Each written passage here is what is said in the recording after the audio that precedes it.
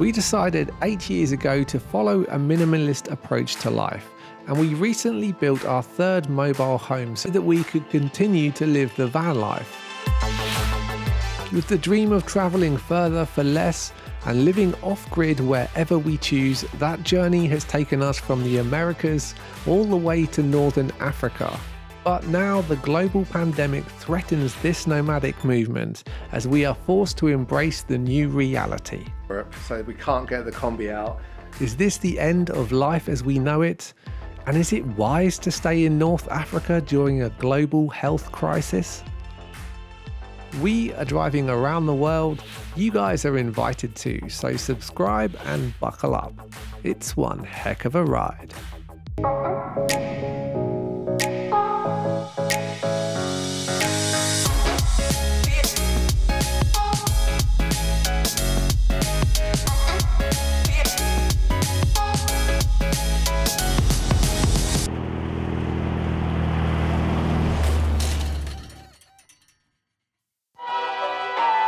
We're fortunate enough to have wheels attached at the bottom of our tiny house, and we like to take advantage of that during the colder months of the year, where, like migrating birds, we head south in search of warmer climates. This year, like many thousands of other van lifers, we've come to Morocco to explore the diverse landscapes and incredible culture. This means even if you come here alone, there is plenty of opportunity to meet other like-minded adventurers. We have a very, very exciting day planned today. It's something that we've been looking forward to for such a long time now. We're going to meet up with people that we've been trying to meet up with since we started this trip from Europe. They've been doing the same route as us. We've always just missed each other. So today they're in the same town as us. Finally, so we're going to meet up with them. Yeah, let's do it. I'm very excited. Yes. Let's hit the road.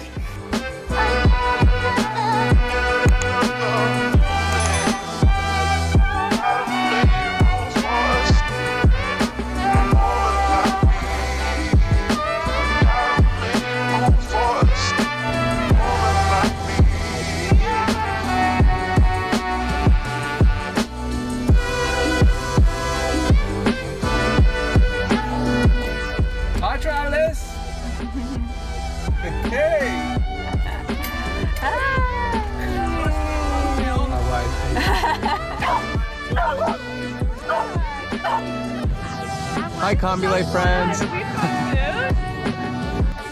So we finally met up with these guys, Eamon and Beck. If you don't know who they are, you should go check out their videos because they have amazing content, and they're currently filming in Morocco, and we are so happy that we finally met up with them because we've been trying to since Europe. These guys have been going to the same route as us since Europe, right? Yeah, we've just been copying you guys the whole time. We just keep missing each other, so really cool. This is their awesome van, and they have a special guest, Lee, as well. So this is like double whammy. I'm just getting spoiled by all of this. So it's been fun for me. Yeah, what's it like being in the van? So 3 of them have been traveling in Morocco in this van. How you've all been getting on? Like how's that going? Van life, like swimmingly. Yeah, I personally. I have no complaints. Yeah, speaking for myself. She cooks, she cleans. Yeah, she doesn't fart. I've just made myself at home. I'm wearing their clothes, cooking their food. I'm being spoiled, really. So, do you want to talk about what your future plans are? Ooh, yeah, I mean, it's funny. We asked you guys that too, and it's so hard to plan. Yeah, we're the worst planners. So we just like. Morocco feels good. We probably have another month in Morocco, and then we were planning back up through to Scandinavia and Norway for the summer. So we'll see how that all pans out. Yeah. And then maybe around the world. Yeah. Going around the world too. So hopefully we'll meet up with them again. Definitely. Oh, it would be so good to see these guys on the road. I really hope that happens. Yeah. Meeting up with the same people when you're on the road is special because you usually just community, right? Yeah. It'll be very easy to spot you guys too. Yeah. Yeah, for sure. Yeah, it's definitely one of a kind van, isn't it? Yes. Do you want to quickly see their cool van and how big it is? Yeah, just a quick comparison. Go ahead, give them a tour. I was gonna say it's good having you in there because people know like how big you are in your own van. Yeah. They always say that we are big. So The first thing that Beck showed me in this van was their awesome fridge, how big their fridge is. Oh yeah, the other side. You want to be able to get a beer from the passenger seat. Yeah, it's huge. Just wanted to show off my favorite feature of the van. This is our composting toilet. 2 years without a toilet means that most mornings I'm like expressing gratitude while pooping. Like, yeah, I love my toilet!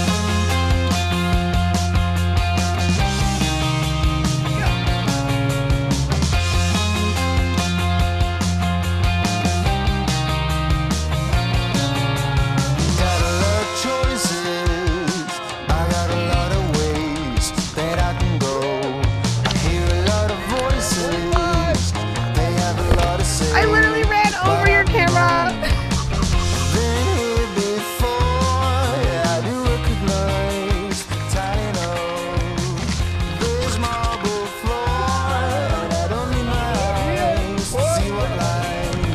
Sorry guys, are you okay?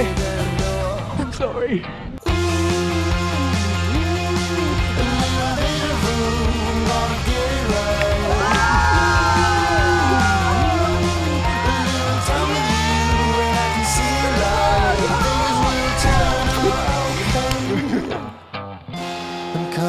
Slowly, this feeling that I have now. Sitting down at van camp, there was one topic that was on everyone's minds: the spreading coronavirus, which was getting closer each day. We have therefore made the assessment that COVID-19 can be characterized as a pandemic. At the time we first entered Morocco, there was no talk of COVID-19. As we roamed deeper into the country and the pandemic began impacting life on the other side of the planet, we started to notice here that there were fewer tourists. But van life in Morocco continued, and at that point, there was no cause for alarm. Wait a second, take it slow. Now, the virus has jumped rapidly to multiple countries in Europe, and the concept of lockdown has entered our conversations for the first time. You are always on my mind.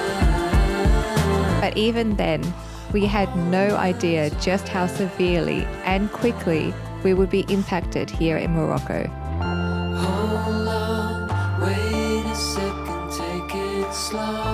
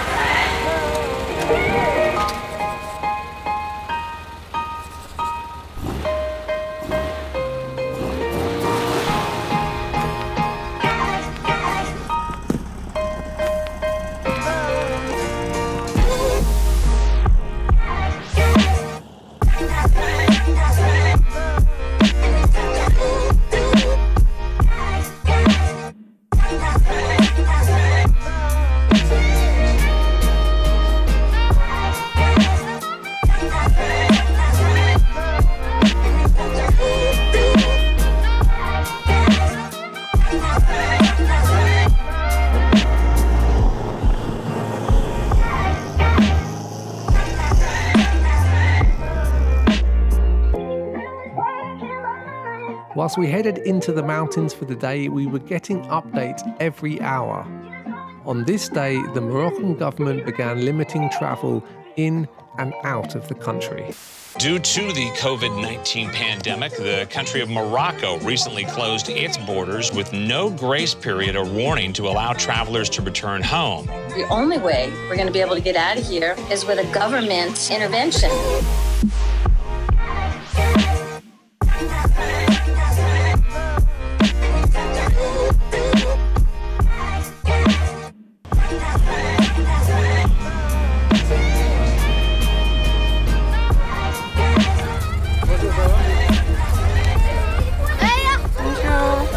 Bonjour! Oh my god, they're right in the back, right?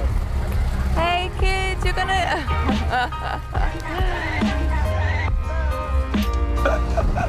Cheeky little buggers. Get the bus!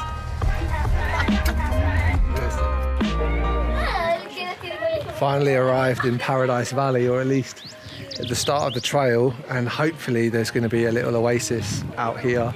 It is quite hot away from the coast, but we're going to park up here and hike in and try to find a little slice of paradise.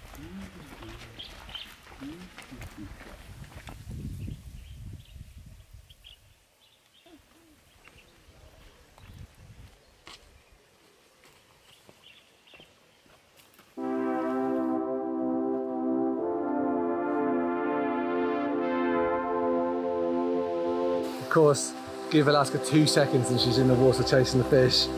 I think this is literally her ideal paradise. Well, maybe second after kind of Canadian natural habitat with squirrels and stuff, but she does love some canyoning.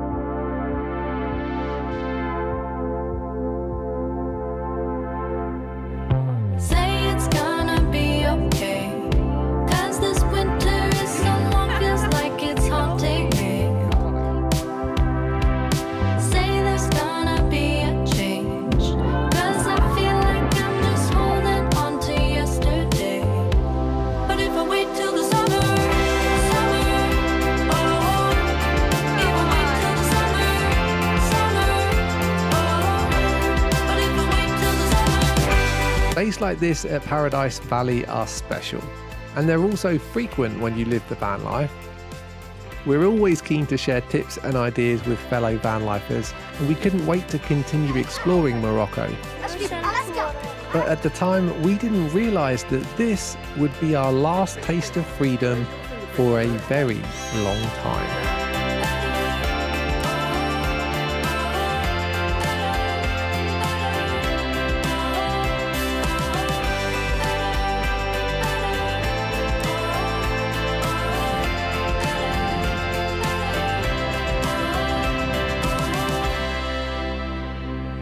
Vitamin C. Whoa! Yes. Vitamins. Let's boost that immune system. Let's go, everybody. Get it in you. Chuck some over here, please. Thank you. The situation at the moment is changing rapidly. We did originally have plans to kind of take off and go and explore Morocco, but in the last few days there's been a shutdown in most of the countries in Europe, and also it seems like it may come this way into Morocco too. We were thinking whether we should get out of Morocco because we weren't sure if this would be a good place for us to face the virus, but they've closed all of the transport links out of the north back to Europe, so we can't get the Kombi out.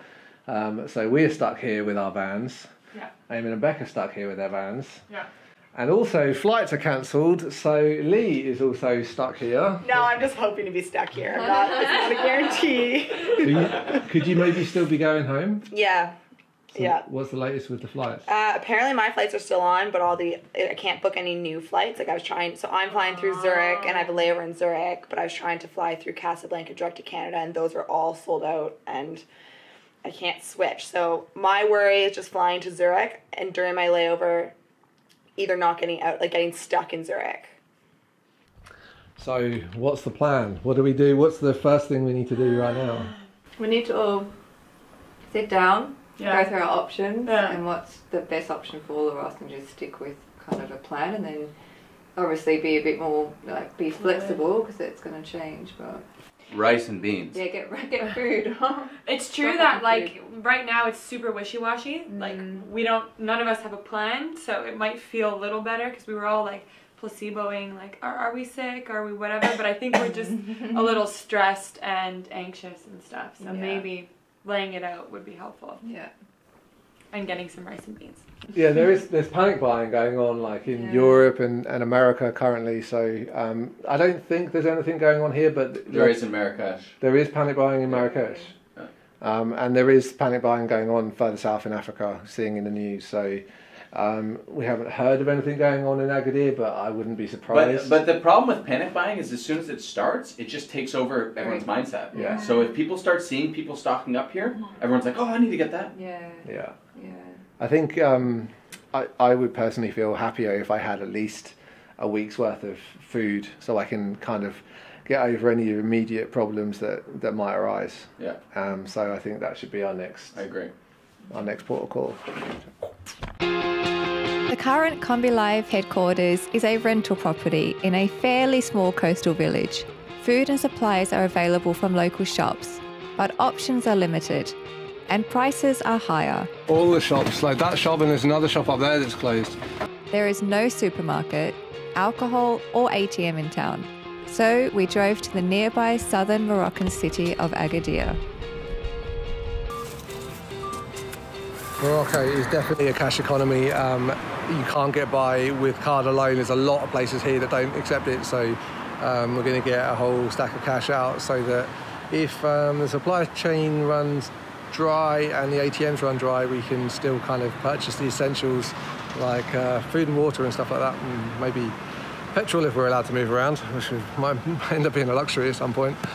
We didn't know what to expect in Agadir. Would there be a mad rush at the supermarkets? Would supplies already be running low as people scramble to stock up on essentials before the virus cripples the country and supply chains are interrupted? We didn't know if we were being overdramatic or just adequately prepared. I mean, these are indeed strange times for all of us around the world. Who would have thought that we would live to see people hoarding toilet paper? That is the biggest roll of toilet paper I've ever seen in my life. Yeah, baby. Where did you find that? You need toilet paper in America? Come to Morocco. Fortunately, Morocco grows a lot of vegetables, so we don't think we're going to need any produce, just like stuff that won't go off if the shops do start to shut down. Doesn't seem too bad here. Like there's a few things on the shelves that are running low, but it doesn't seem like everything is going out of stock, which is good. So I'm glad we came here today just to get stocked up. So the pasta aisle looks cleaned out. Just got one bag of huge rice, and the flour seems to all be gone from here too. So beggars can't be choosers, I guess.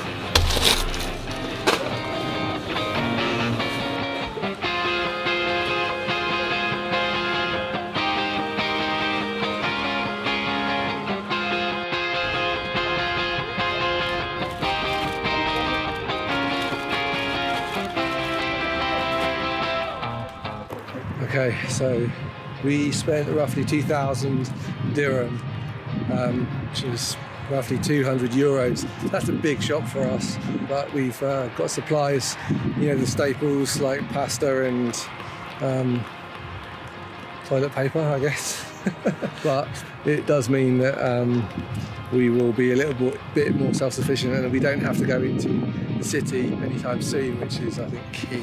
The thing is, right now there's no reported cases of coronavirus where we are, or in Agadir, but I honestly think that's because they're just behind with their testing, and I'm almost certain that there are people that are sick here. So, you know, with the fact that you can be sick and carrying before you really start showing symptoms, so I'm feeling a little under the weather, to be honest. How are you doing? I'm just really exhausted, I think, also just exhausted. I think we all are. Just feeling a bit flat. Well, At this moment, things were changing hour by hour, and conflicting information made decision-making tough. It seemed like all of the foreigners wanted to get out of Morocco, but leaving our Kombi and our dog behind was a last resort option we were hoping to avoid. What's the situation with the Canadian government? What are they advising? At the moment, like you said, it's all happening really quickly and changing all the time. At the moment, it sounds like they're advising travelers to come home. There is so much information out there right now. So early this morning, Canada advised all citizens to try and get home before commercial flights were stopped. Yeah. Right now, if you search Moroccan travel bans, there's websites that are saying in and out of Morocco is not possible. So you're getting all this different information, and no one really knows what to do. Mm-hmm. Like with Lee, the concern is that she gets on a bus to go to Marrakesh, and then she's in the airport. Apparently, the airports are crazy right now too. There's really no good answer. I mean, I think the saving grace for us is we have mobile homes, which is amazing. Well, it's a pro and a con, because on the flip side, if we didn't have a van here, which is our home, we could go back to Canada for better health care and whatever. Right. But at the same time, like we were saying, like for us, going home to Canada doesn't mean we're going to a home, because we don't have a base. So. And we don't want to risk our loved ones. We're going to be traveling through multiple airports, multiple airplanes, meeting multiple people. we don't want to put them at higher risk. We've probably already been exposed to coronavirus. I personally feel like I've already been exposed to it. I wouldn't be surprised if I'm already a little bit sick. I suspect that I am. I don't really want to take that home personally to my family, and I know Eamon and Beck feel the same way. That's a concern of all of us that are overseas at the moment. And so we feel some, like, especially depending on the circumstances for who you've got at home and how old those people are. You know, like a lot of us are going back to live with our families, so we don't want to make them sick.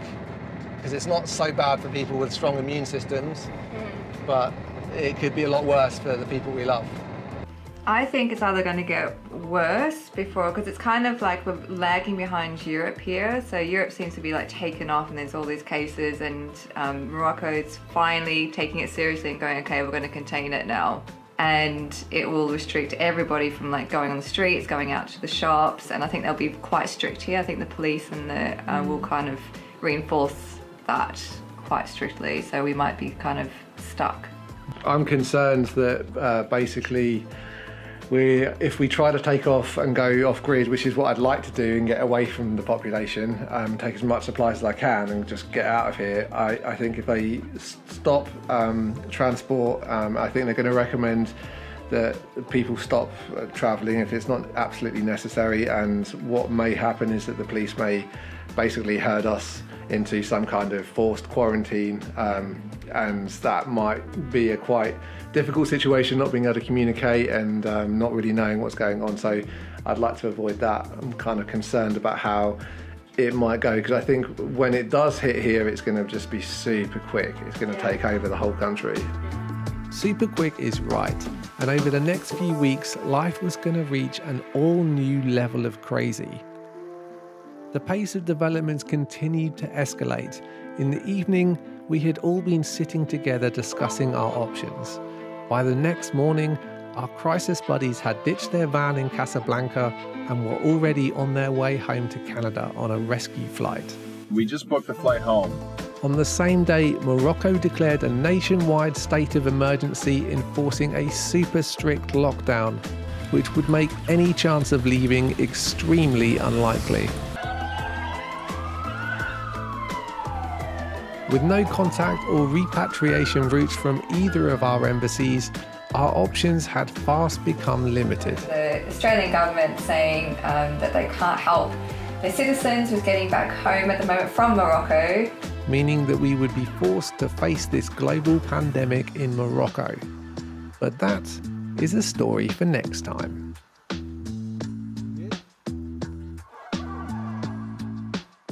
Guys, before we end this video, we just wanted to have a quick heart-to-heart with our viewers, just to let you know that we are thinking of you all, and we know that there are a lot of people out there that are struggling through this pandemic. A lot of people are struggling through isolation. A lot of people have lost their jobs, and we just wanted to remind you all that we are all in this together, and we hope everybody is doing well. We also wanted to make sure that people are helping each other as much as you can, even if that is helping businesses out, small businesses around your town. That would help a lot, you know, help little guys out and getting through this. I think that would make a big difference. Yeah, I always remember doing a Spanish course in Guatemala. I think I paid like $70 for 5 straight days of full-time tuition. It was an incredible deal. But the thing that sticks with me through all these years from that experience is that at the end of every single day, the guy would look at me straight in the eye and say, "Thank you for another day's work." And that has always resonated with me. And that is how I feel every single time that we get to sit down with our computers to create a story to share on the internet with you guys. The Kombi Crew who supports our content makes this possible. So thank you for another day's work, guys. Yeah, thank you guys, and take care of everybody out there.